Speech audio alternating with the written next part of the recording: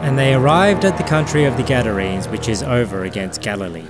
And when he went forth to land, there met him out of the city a certain man which had devils long time, and wear no clothes, neither abode in any house, but in the tombs.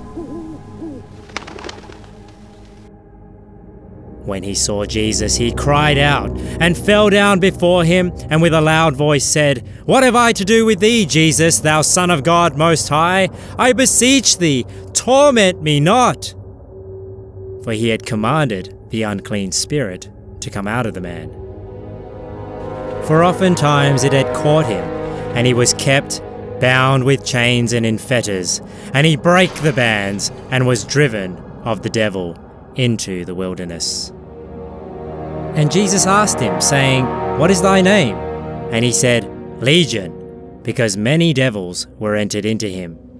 And they besought him that he would not command them to go out into the deep.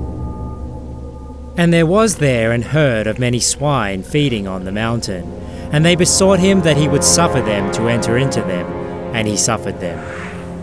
Then went the devils out of the man and entered into the swine, and the herd ran violently down a steep place into the lake, and were choked.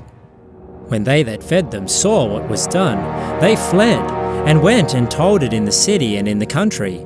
Then they went out to see what was done, and came to Jesus, and found the man out of whom the devils were departed, sitting at the feet of Jesus, clothed and in his right mind, and they were afraid. They also which saw it told them by what means he that was possessed of the devils was healed. Then the whole multitude of the country of the Gadarenes round about besought him to depart from them, for they were taken with great fear. And he went up into the ship, and returned back again.